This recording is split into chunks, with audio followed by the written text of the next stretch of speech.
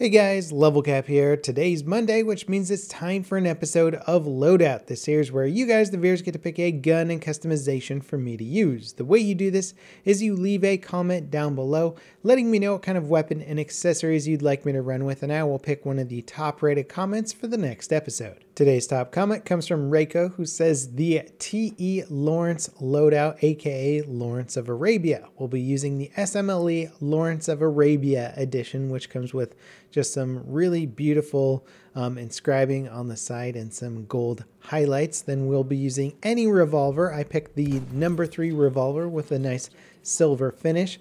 The flare gun as a gadget. Then we'll also be using the binoculars or the trench scope as a gadget, a stick grenade or the standard frag grenade. And then for melee, we'll be using the Jambia knife. And then he says, one of the more controversial historical figures from World War I. You could use a little bit of history together with good gameplay for an amazing video. I hope everyone agrees. And he certainly got a lot of upvotes, 542 by the time I captured this. Now, aside from this rifle being based on the SMLE, which is one of my favorite guns in the game, it's also got, in my opinion, one of the best looking weapon skins in the game. And it's based off of a real weapon that was given to T.E. Lawrence from Emir Faisal. The rifle had been a gift to Emir from Turkey, and it was captured at Gallipoli. Lawrence ended up using the rifle for the rest of the war and later presented it to King George V. So just a cool bit of history about the actual gun itself. This isn't just some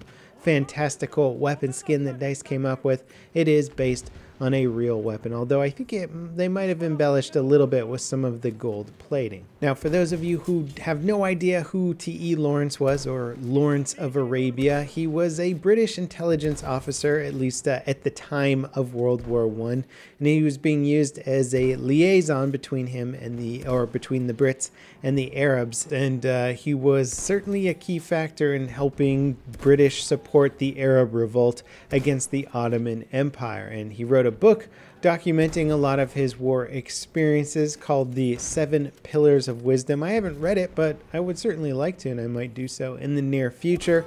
Then they also made a movie about him called Lawrence of Arabia, which is a phenomenal film. It holds up incredibly well, even by modern movie standards. Certainly worth a watch if you're at all interested in any of the history about World War I, the Arab revolt and the fight against the Ottoman Empire. It really is fascinating because the fighting and the scenery, or rather the environment, is so different from what was going on in Europe. It feels in a way kind of like an entirely different war. And some of the guerrilla tactics used by the Bedouin warriors is really fascinating because, I mean, these people were out in the middle of the freaking desert. I've actually been to the Sinai Desert, and when you're out there, you're just like, how did people live out here? And you might be traveling through the Sinai Desert by car for like 20-30 minutes and see absolutely nothing, and then you'll see like one person just walking past on their own in the middle of nowhere, and you're thinking like they're 50, maybe 100 miles away from any civilization, and they don't have necessarily a lot of stuff with them, and you're like, how do these people live out here? But there's obviously they've been doing it for a long time, and the movie kind of touches on that a bit, gives you a little bit of an insight to the culture. But anyway, I just personally think it's a very fascinating aspect of not just World War I, but history in general. Now, to try and keep the scenery a bit more appropriate to the loadout, I picked the Oil of Empires operations. I actually started off at the very end of a Suez game, so spent most of the time playing on the Sinai Desert map and racking up a ton of kills with this rifle. I've said it so many times, but the SMLE is just such a beast. I like it a lot.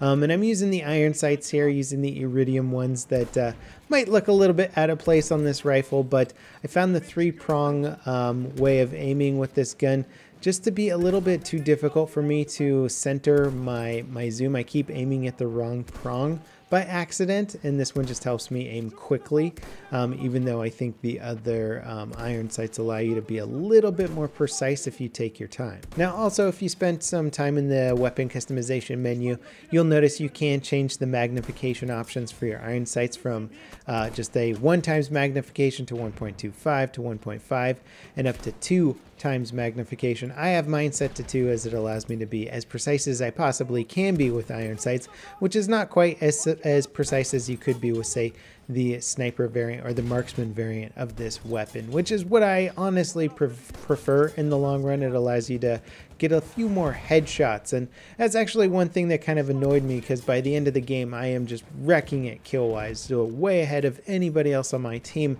But I know I didn't get a lot of points because so many of the scout classes points are through marksman headshot bonuses, and I wasn't getting as many of those because I was using iron sight. So I was lucky enough or happy enough just to hit my target, let alone get a headshot. So because I was missing out on so many of the marksman bonuses that I might be getting with a better scope, I felt like I really did miss out on a lot of points. And it's kind of interesting just how many points are tied into the headshot aspect of the game, because at the end of the day, if you kill someone, they're dead. They're not going to be harming the enemy team. You've done the exact same job that you would have done had you killed them with a headshot anyway. So the game rewards you point-wise a lot more for headshots, even though you're contributing the same thing to your team if you kill them with a body shot. So just like if you're capturing a flag and you happen to step off the capture point at the last second and you miss out on the 500 or more points that you get from the flag turning,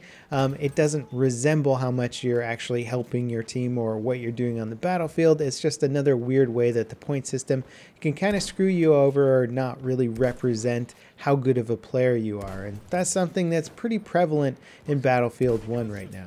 However, one thing that I do really like about using an iron sight sniper rifle is that it does prevent you from getting too much tunnel vision. A small 2x zoom here zooms me in a little bit, but I can see lots of targets that might be moving off to my peripherals, and that's just a nice thing to have. You can catch a lot more people trying to sneak up on you, or easier to hit targets or stationary targets, people that you might not see quite as much if you're using an actual scope on the weapon. So there's definitely pros and cons to iron sights. I will always prefer the marksman variant of this weapon over an iron sight variant, but it's not to say that you can't do well with the iron sight variant as I was in this game. Now, the Oil of Empires operation is one hell of an operation because the attacking team has to push through 3 maps with limited reinforcements, and here we are on the last map, nearing the very last sector, which is quite honestly one of the harder sectors to capture in the game because there's 3 capture points.